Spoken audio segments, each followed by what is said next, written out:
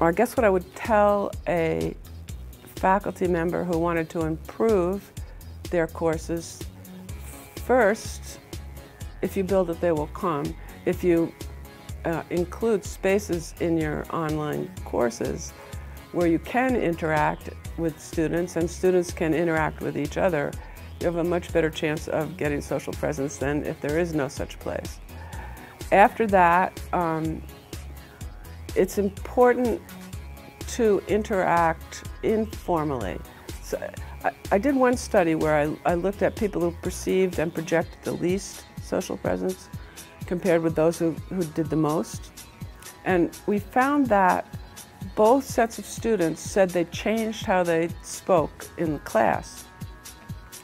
But the ones who perceived the most social presence became more informal, and the ones who perceived the least became more formal.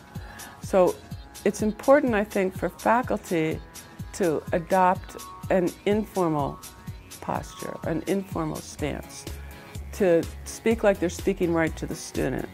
We tend, as faculty, to write quite formally. Don't do that. That's the second thing I would say.